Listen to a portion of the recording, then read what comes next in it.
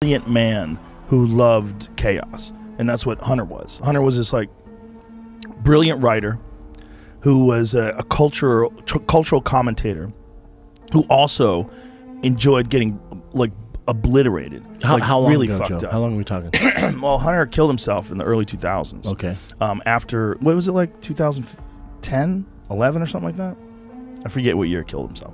Okay. But Johnny was friends with him. Yeah. And Johnny played him in the movie, Fear and Loathing in Las Vegas. And he also narrated the Hunter Thompson documentary.